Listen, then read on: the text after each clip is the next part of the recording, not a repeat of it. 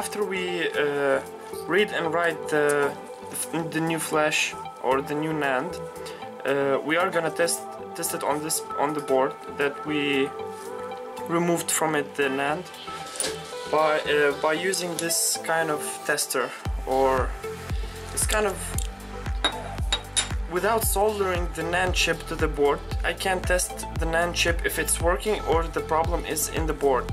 I put the NAND chip right here, and then the board I put it right here.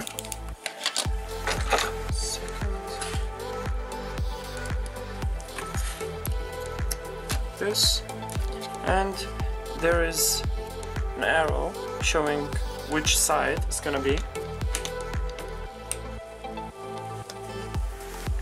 So like that, and now we are gonna put the NAND chip in the slot, or the slot, and we are gonna put it right in the right direction, which there is a dot here, and it goes like this, so the dot will be on this side. Put it right, lock it. Now everything is locked.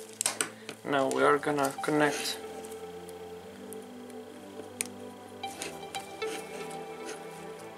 the dock connector and connect the battery, and now we are gonna try to restore it.